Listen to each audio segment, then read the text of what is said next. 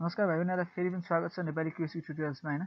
आज हामीहरु एउटा series generate गर्न चाहन्छौं। त्यो सिरिज चाहिँ हो 1 1 2 1 2 3 1 2 3 4 5 1 2 3 4 1 2 3 4 5 है।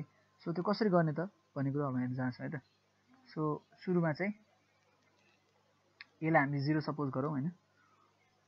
त्यसपछि हामीलाई चाहिँ 5th टर्म सम्म चाहिएको भएर चाहिँ हामीले के गर्छौं त भन्दा 5 चोटी सम्म यो लुपलाई चलाउँछौं हैन।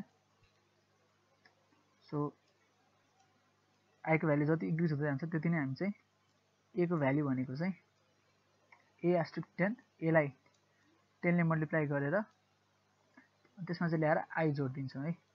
सो त्यो किन गर्छौं त हामीले एकैछिनमा हेर्छौं हैन। प्रिन्ट a है। सो यो प्रोग्रामले चाहिँ अब त्यो सिरिज प्रिन्ट गर्छ। सो फर्स्ट अफ अल जब चाहिँ a को भ्यालु 0 हुन्छ तब चाहिँ i को भ्यालु 1 हुन्छ। अनि त्यसपछि a को नयाँ भ्यालु भनेको चाहिँ पुरानो a जुन चाहिँ 0 छ 0 * 10 प्लस अहिले i को नयाँ भ्यालु 1 हैन। त्यो भनेको चाहिँ 0 + 1 भनेको चाहिँ 1 भयो हैन। सो त्यो 1 प्रिन्ट हुन्छ। सेकेन्ड टाइम जब चाहिँ i को भ्यालु 2 हुन्छ तब चाहिँ a को भ्यालु 1 छ अघिको a को भ्यालु। सो 1 * 10 भनेको 10 भयो हैन। त्यो 10 प्लस अब i को नयाँ भ्यालु भनेको 2 हो हैन। सो 10 + 2 भनेको चाहिँ 12 भयो है। सो त्यो 12 प्रिन्ट हुन्छ। जब i 3 हुन्छ तब चाहिँ a को भ्यालु 12 * 10 प्लस i को भ्यालु 3 भनेको चाहिँ 120 प्लस 3 भनेको 123 हो। त्यो 123 प्रिन्ट हुन्छ। त्यस्तै गरी गर्दै गर्दै गएर चाहिँ यो प्रोग्रामले चाहिँ सक्सेसफुली त्यो मैले भनेको सिरिज चाहिँ जेनेरेट गर्छ है। सो लेट्स सी है त। सो यहाँ तपाईले हेर्न सक्नुहुन्छ हैन। सुरुमा 1 1 2 1 2 3 1 2 3 4 1 2 3 4 5। सो यसलाई चाहिँ हामी राम्रैसँग क्याल्कुलेट गरेर हेर्दाखेरि चाहिँ यसमा हेरौँ हैन। सुरुमा जब चाहिँ a को भ्यालु 0 छ अनि लुप स्टार्ट हुन्छ हैन। स्टार्ट अफ लुप हैन, लुप i है। सो यहाँ के हुन्छ भन्दा i को भ्यालु सुरुमा 1 हुन्छ अनि a को नयाँ भ्यालु के हो त भन्दाखेरि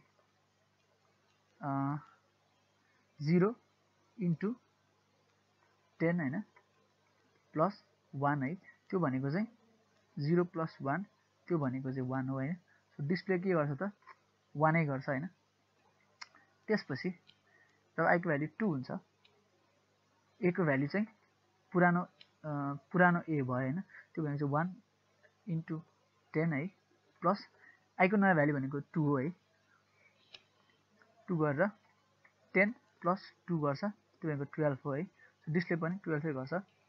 जब चाहिँ i 3 हुन्छ तब चाहिँ पुरानो a को भ्यालु भनेको 12 भयो हैन इन्टु 10 भयो है प्लस i को नयाँ भ्यालु जुन छ त्यो 3 भयो हैन। सो एन्सर चाहिँ हाम्रो के आउँछ भन्दा 120 + 3 है। त्यो 123 भयो हैन। त्यसैगरी जब चाहिँ i को भ्यालु 4 हुन्छ हैन त्यसैगरी चाहिँ a को भ्यालु त्यसैगरी आउँछ अनि त्यसले त्यही अनुसारले 1 2 3 4 डिजिट प्रिन्ट गर्छ। त्यसैगरी 5th टर्म पनि प्रिन्ट हुन्छ हैन। सो यसै गरी नै यो प्रोग्राम एक्जिक्युट भइरहेको छ। के प्रब्लम छ भन्दाखेरि चाहिँ कमेन्टमा लेख्न सक्नुहुन्छ हैन। हैन भने चाहिँ आजको लागि यति नै हो है। Guys take care.